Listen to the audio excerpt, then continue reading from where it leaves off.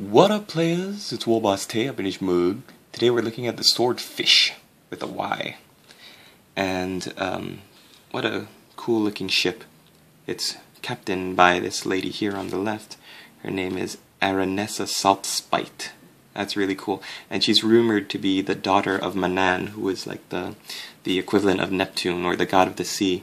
And some people say that she's the daughter of Manan, and some people say she's just a mutant who cut off her own fishtail after being cast out of her tribe as a child.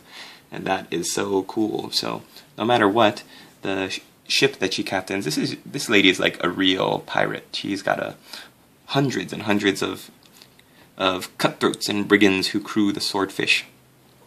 And her ship is all fish themed, from the banners, which you can see, or the sails, not the banners, but from the sails to the design and the makeup of the ship, to the sea giant head at the front with the big rubies set into its eyes, all the way down to like it says that there are the teeth of sea monsters that have been taken out of sea monsters and put on the hull, to like the seashells decorating it, to the rudder being replaced by a fin, and a sea unicorn, right? A sea unicorn, is that what it says?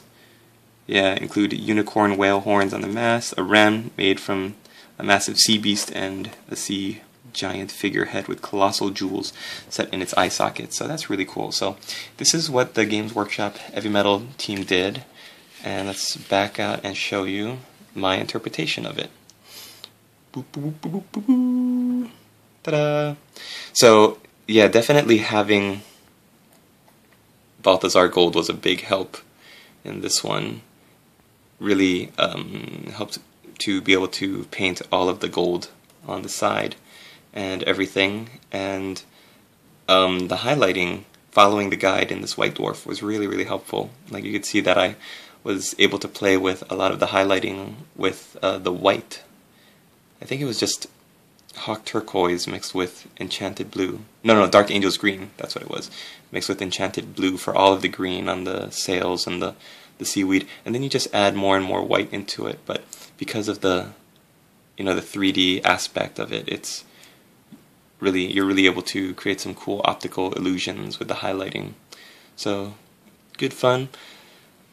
Yeah, the lady boss started this one, but she kind of just did the base coats and was having a hard time with the highlighting, so I jumped in and helped her. But let me know what you guys think.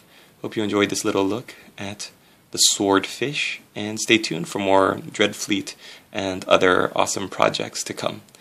Latest, players!